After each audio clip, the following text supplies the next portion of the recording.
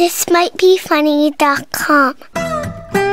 This week on Junior American Pickers. It's coming. I think I got it. Be careful. To be a great picker, sometimes you need patience. I can't do it. It's not coming out. Sometimes a picker has to know when to cut their losses. The problem is, if it's packed in there too tight, the next time I sneeze, it's gonna shoot out of there like Scud missile. I got a flicker! Nothing is more fun for a picker than when you get the perfect booger for flicking. The right consistency and the right weight.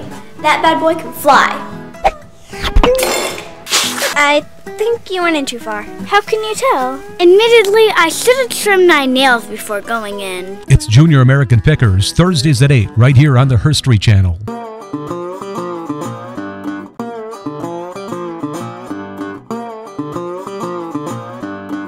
And it's important to groom the next generation of pickers too. Okay.